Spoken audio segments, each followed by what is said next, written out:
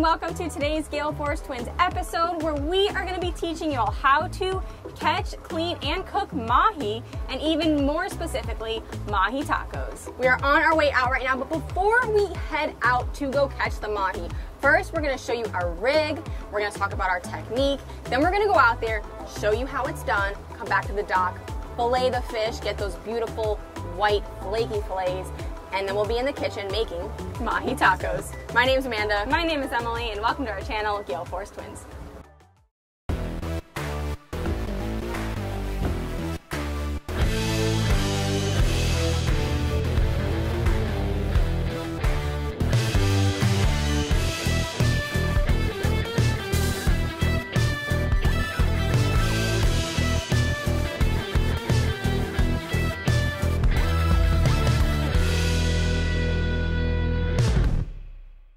Now, when we go out mahi fishing, we primarily go out with two different setups. The first one is our conventional, traditional trolling setup, and that is our Gale Force trolling rod. We are so excited because it is almost available to you. We have been working for multiple years on creating the perfect trolling rod that we want to offer to you guys. So if you want to be notified when it's available, galeforcegear.com/subscribe, and you will be notified. So that is the rod.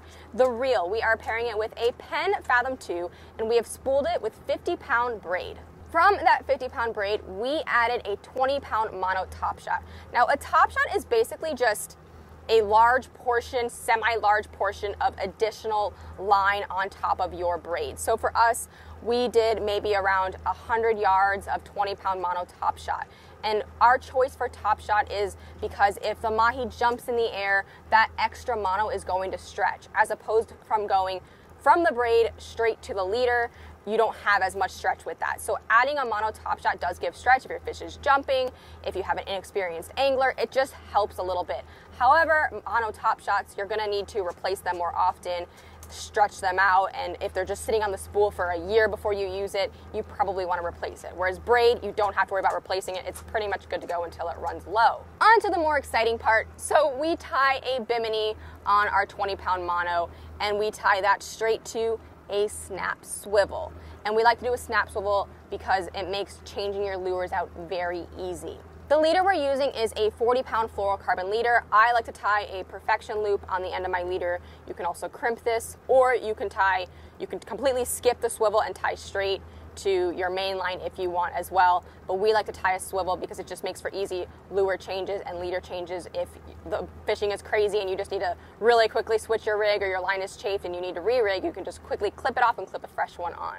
We usually do around 5 feet of leader, maybe a little bit more, and the reason for that is because we really just want the fish as close to the boat as possible without having to leader that fish in, especially because there's only 2 anglers, me and Emily, on the boat. If you have really long leaders, then you got to worry about leadering it and gaffing it at the same time. So we just 5-foot leader, it's really all you need. Down to the lure. So our favorite lure and our favorite colors are blue and white, pink and white, and it is basically anything with a flat, concave, chugger head type lure, because it's going to make bubbles and it's going to make action. It's going to kind of skip on the surface. Mahi love that. Blue and white is one of our favorite colors. The brand of this lure is Island Lure. We will go ahead and link all the details for this rig in the description box, so don't stress out, it'll be linked below for you. From the lure, we like to add a mylar. This one is a weighted mylar with a little weighted head, but you don't need a weighted mylar for this, like I said, because they're just on the surface. These lures, we're basically surface fishing. We're not going to be doing any kind of diving baits today. After that, we like to tie a uni knot straight to a 7/0J hook. It is pretty simple, pretty straightforward, and we'll probably run one of these in blue and white and one of them in pink and white today, and we'll see which one's getting more bites. If maybe the blue and white's doing better, we might switch, or maybe we'll leave them both. We'll go out there and figure it out together. Next, we have our second rig. So our second rig is basically, we like to bring around 4 spinning rods set up with circle hooks. For spinning rods, we are using our 15 to 30 pound Gale Force Do-It-All rod, which currently is available. It's a composite rod, medium action, perfect for mahi, going out there, casting, having a great time. And on the Gale Force Do-It-All rod, we like to pair a Penn Slammer. 6500 or 7500 size is perfect. And it's also spooled with, I believe this one's spooled with around 40-pound braid. Since we're not worried about changing out lures for this one, we tie a bimini on our braid and a double uni straight to our fluorocarbon leader. For this one, we also do around 5 feet a leader, but with no swivel, you can wind right up. So if you do 10 feet a leader, you're perfectly fine. And all we attach to the end of that is a 50270 size circle hook. Our last rig is adding a little tuna feather out there. Sometimes when you're going mahi fishing, you can get into the tunas, and sometimes the mahi prefer a tuna feather. So we're gonna go out there and we'll troll probably 2 mahi lures and 1 tuna feather. It is braid straight to a 40-pound fluorocarbon leader to any kind of tuna feather. It's just a little feathery lure. It's great with that 70J hook. It's perfect to go out there and make your long in case there's a tuna out there or smaller mahi that want to come and eat it. That's going to be all 3 rigs we go out mahi fishing with, and I'll briefly kind of tell you how we use them, but we're going to go out there and get in detail with you as well. So we're going to go out, we're going to run and gun, we're going to look for birds and life. We are going to look for anything that might be carrying fish. That could be weed lines, that could be trash in the water, it could be a floater, it could be birds diving, it could be a current edge, it could be a change in watercolor, it could be anything like that. That's what we're looking for, and we're gonna run around on our boat. When we see something that looks fishy, especially birds, we're gonna stop, we're gonna throw out our 2 mahi lures on our conventional rigs in the back of the boat, and we're just gonna put those 2 out. There's only 2 of us, so we like to keep it really simple. It's super easy. We're gonna go out there, we're gonna troll those 2 lures. As we're out there, let's say we catch a fish, we're gonna reel it in, leave them in the water, and that's when the circle hooks come into play. We're gonna bait up our circle hooks and we're gonna toss those out because the school can follow that one fish that we caught on the troll and reeled that in. For bait, mahi love ballyhoo chunks, pinfish, squid, pilchards, goggle eyes sometimes, small ones, maybe big ones if it's a slammer, live bait, whatever it is you can find, mahi will eat. Today we brought whole ballyhoo, we cut up some ballyhoo chunks at the dock, we brought some squid, and we brought some pinfish. And all that bait is what you're gonna be putting on your spinning rod with that circle hook. So when you reel in that one fish that you caught on the troll, you can now cast out your dead bait, your live bait, whatever it is, to hopefully the school coming up behind that first fish. So we're gonna go out there though, we're gonna slow down a little bit and show this to you in action. To summarize, we have our spinning rods. 3 of them back here have circle hooks and 1 has that tuna feather. We also have a couple extra on the bow. And then we have our trollers. So we brought out 2 trolling rods, and they each have those, what we like to call mahi lures, those island lures, the pink and white and blue and white. The trollers are gonna be used when we see weed lines to troll the weed lines. And the spinning rods with circle hooks are going to be used when we get into a school of fish and we want to start catching multiples at a time, plus that tuna feather for bonus in case we get into some tuna.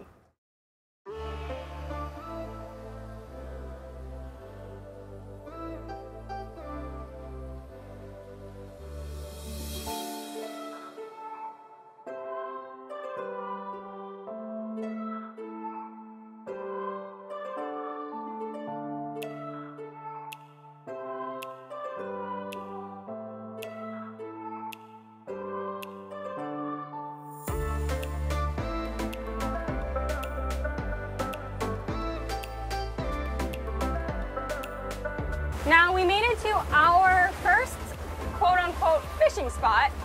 Now the thing about these mahi and tuna and any pelagic species that you're targeting is that they migrate and they do not have a home. So when you go out fishing one day and maybe you find them, the next day they could be in a completely different area. So the question is, how do you get a general idea of where they are? Part of that is local knowledge, part of that is going out every day, maybe talk to some tackle shops. But generally speaking, you just kind of got to get out there and look for them. Our rule of thumb when it comes to offshore fishing for mahi, we don't typically like to start looking in the summertime until it's like 400 foot of water and deeper. Recently we've been catching them in 700 to 800 and we're currently in 400. And we saw some weeds, we saw some birds working, and it's a little scattered. It's not the most promising, but we figured it was worth a start. First time we're putting lures in for the day. We'll see what there is. We'll troll here for not super long, maybe 10 minutes. We're not gonna waste our time. So we'll hang out here for maybe 10 minutes, and if we don't get into any mahi, then we're gonna keep going deeper. Now in the winter time, the mahi can be a little closer. Generally speaking, really any pelagic species are gonna be closer inshore. But in the summer, that's when you're gonna wanna head further out. So we're in, like I said, now we're in 410 foot of water, and we're gonna look around for about 10 minutes, and if we don't find any mahi, then we'll keep heading out. The next thing I want to talk about would be birds. Now you can absolutely, and I don't want you to do this, quote unquote, waste your time out there chasing birds left and right and never find a fish. Because you have to know what a hot bird is.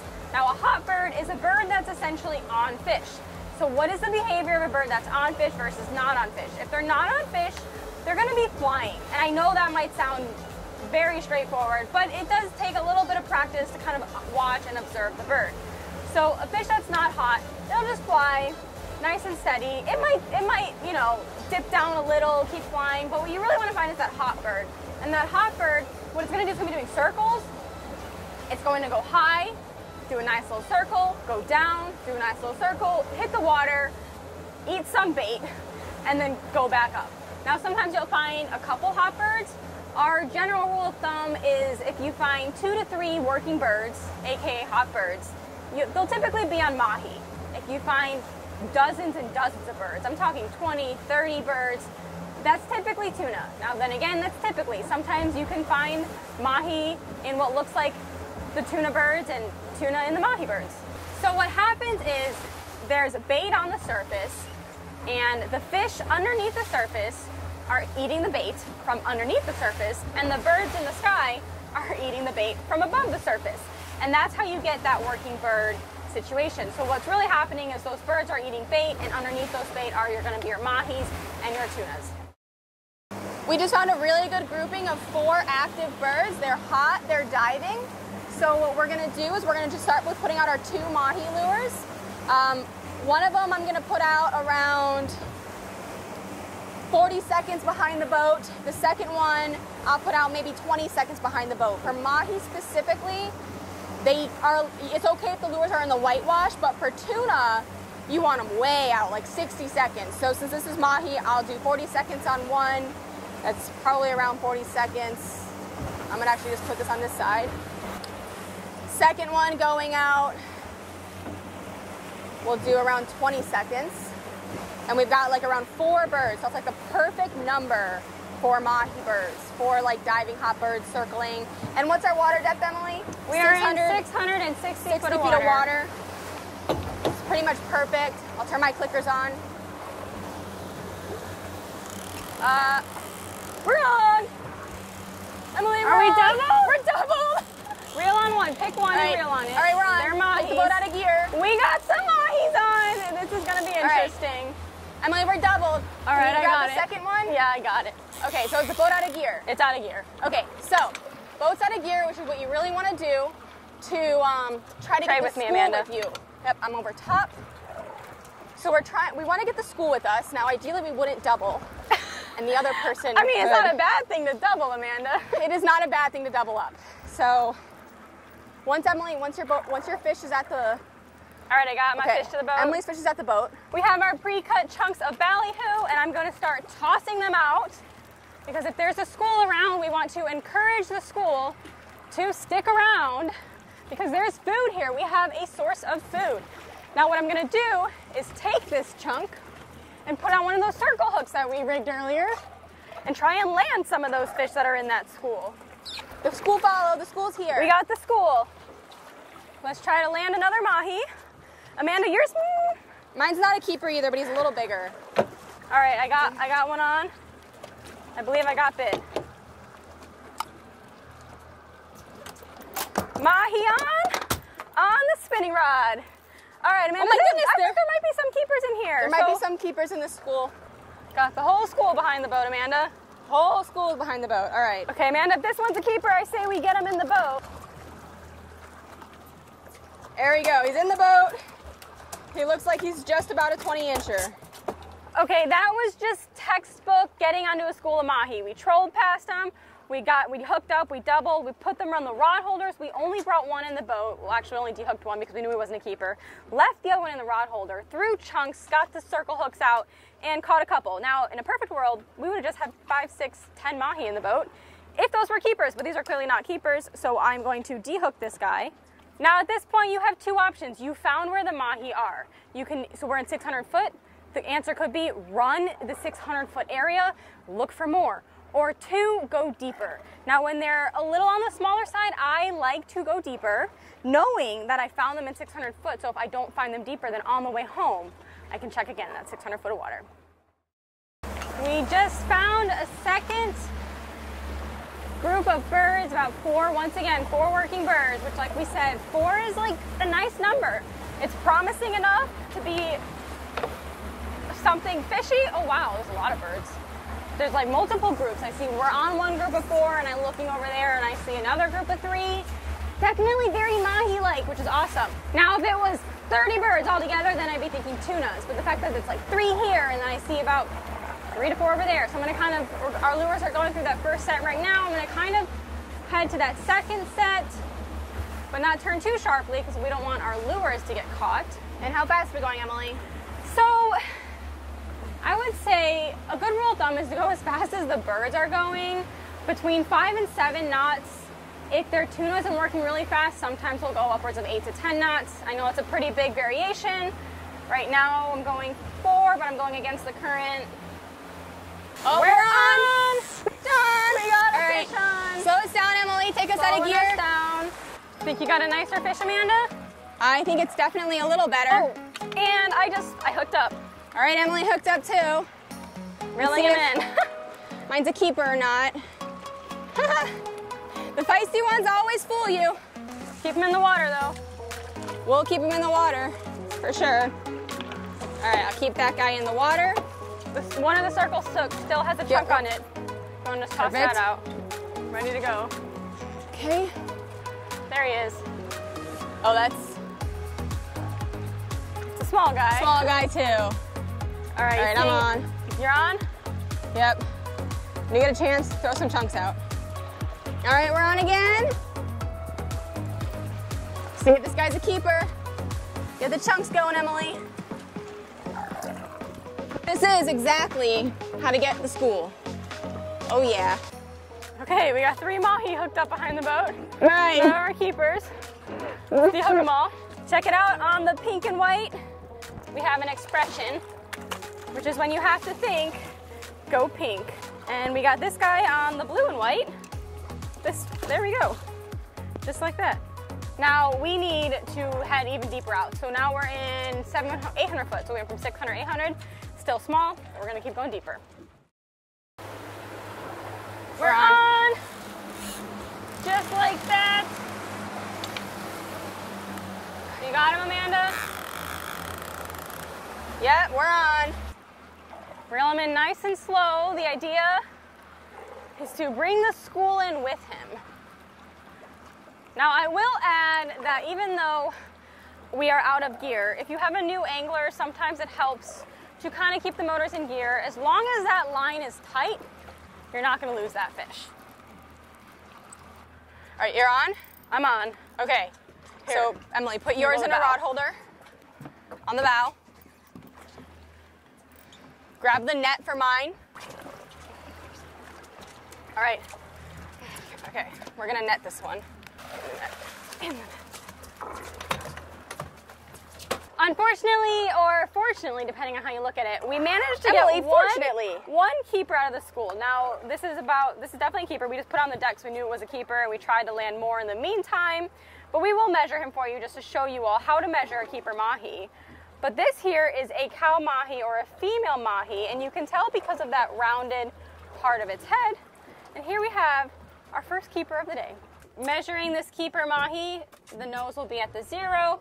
It has to be 20 to the fork. The fork is this point right here where my thumb is pointing at it, and it's clearly well past 20, it's 22 inches. So we have a nice keeper, nice little schooly Mahi. Now that we're finally getting into the keepers, yes, we are having to pick through them, but that's about right with what I would call the fishing report, just from talking to some friends and people that have been fishing. People are having to work right now for the keepers. Sometimes you go out and they're all keepers, sometimes you go out and none of them are keepers, and we're getting them here and there. So we call it 2 keepers now in about 900 to 1,000 foot of water, and this is going to be our designated zone.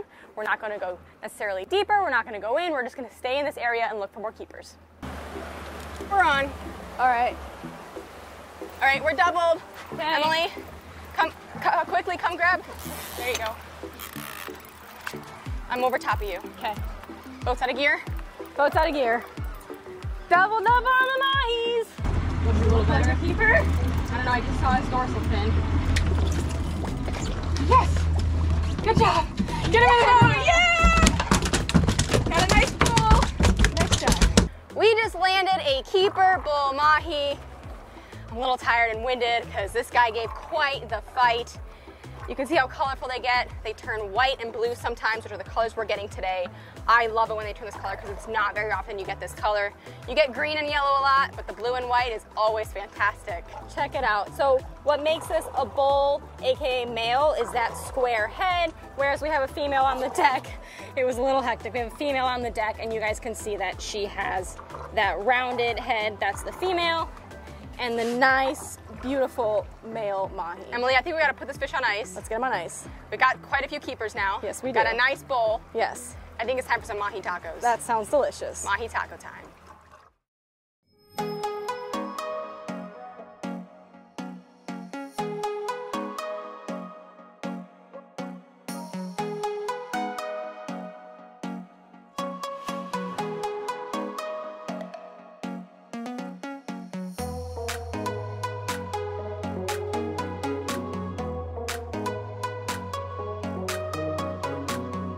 Now that we are back at the dock, we are going to be demonstrating how to fillet the mahi. I'm going to start with the schoolie mahi right here, but the good news is the technique I show you on this fish, you can apply to all mahi, and honestly, pretty much all fish, especially when they get to the larger size. Now the technique is the same, but if you're left-handed, then it's a bonus for you because I'm left-handed and I'm teaching you guys all.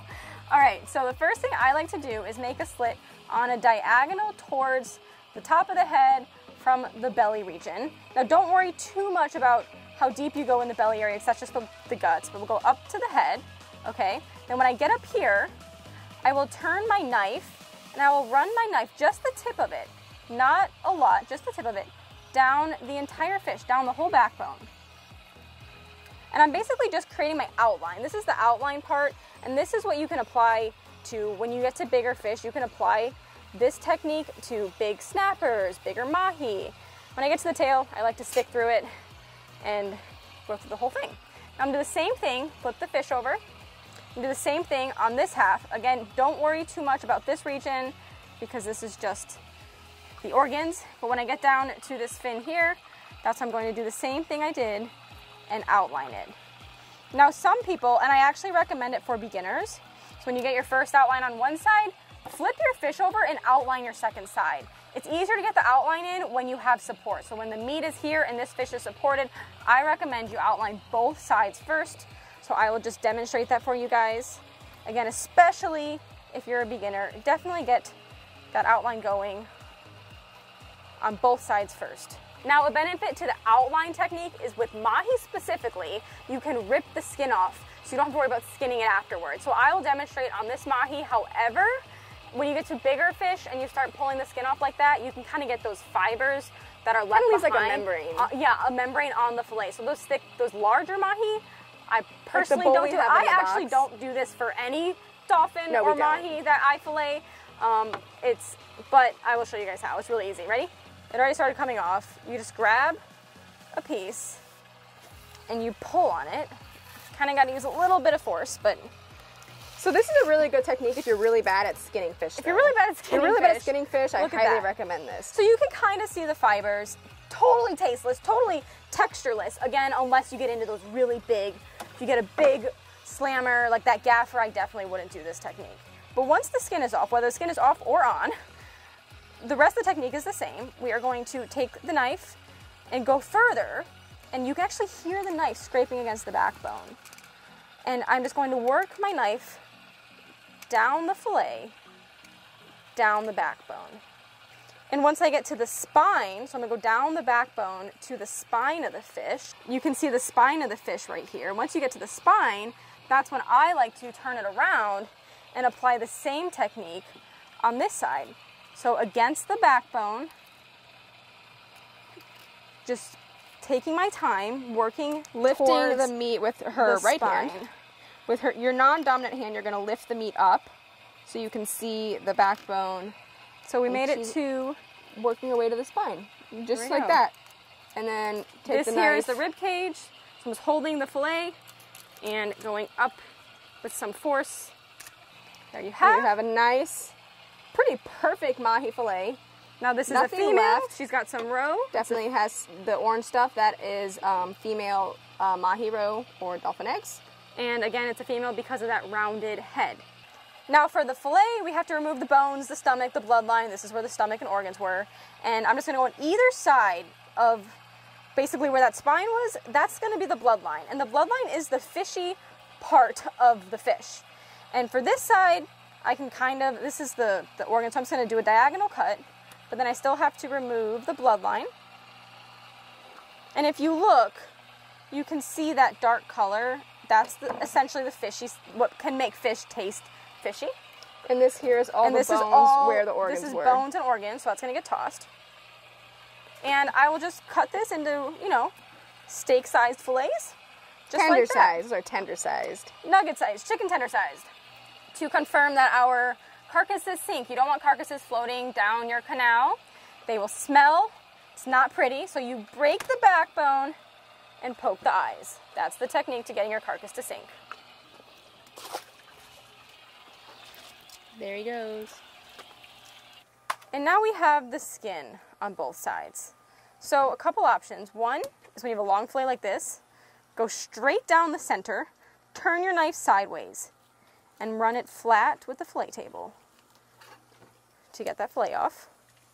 And then you have your other side ready to go. Kind of have a handle now. Yeah, you can use the skin to hold on to it. This is my favorite way to skin tunas. Yes, I use that technique for tunas too. Okay, if you have a fillet that's like this size, you really don't want to break it in half. That's when you're going to have to maybe sacrifice, would be a good word, sacrifice a little bit of meat. To get a grip on it. Get a grip on it. Turn that knife sideways, flat with the fillet table. And just like that.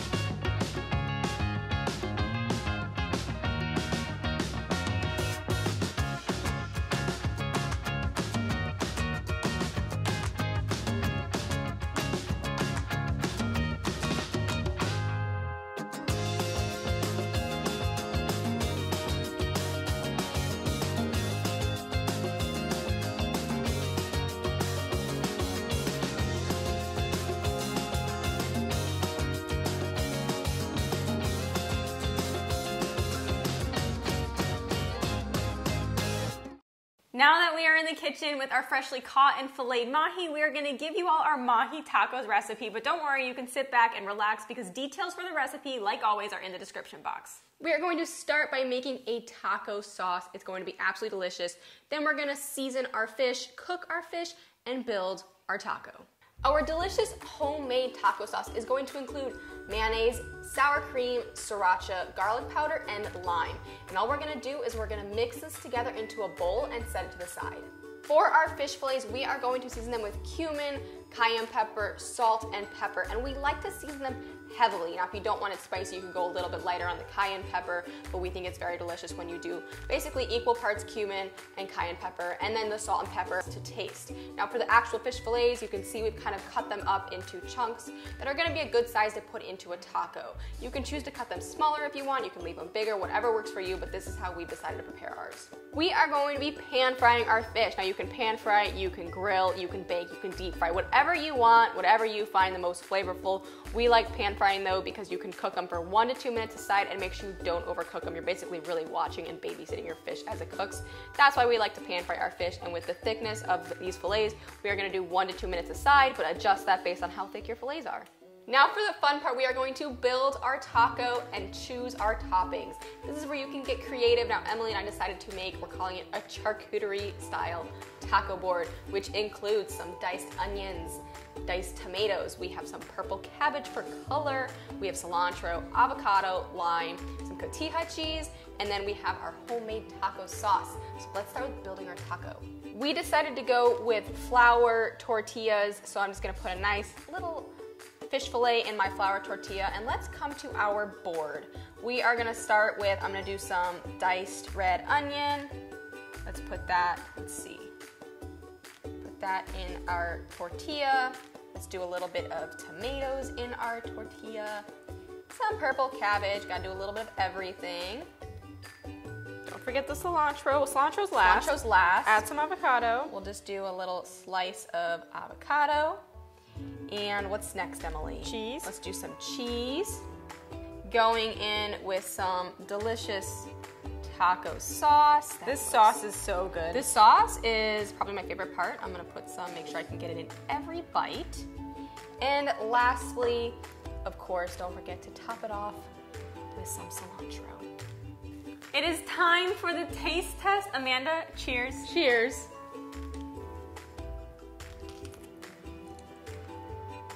I don't know what it is. So you guys, Amanda made this taco sauce and I love it. This so taco good. sauce is so good. You could cut back on the sriracha if you don't want it spicy, but I think the spice is perfect. I feel like we say this every time, but I think this is actually one of my favorites. Do you agree, Emily? I mean, it's up there. It's hard not to It's love hard to a good beat fish taco. It's hard to beat a taco charcuterie board. Yes. Don't forget, you guys can use more than just mahi for these fish tacos, so details of the recipe in the description box. In the meantime, we hope you get out there, have fun, and stay safe. Where did I leave off? What do I say? Just start with bait. All right.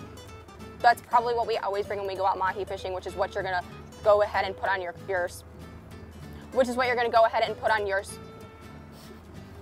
island lure. It's the Islander, right? Island lure. Island lure what?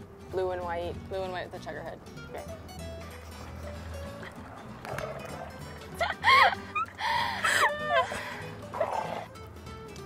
For bait, mahi love the lure. Our favorite lure is this one. It is the Island lure with a chugger head. Sorry. It up so you can wind the leader on. Shoot. Really? And then we go to a 7/0 circle hook. All we do J-hook. is J-hook. Thank you. Do it one more time. Okay. Okay.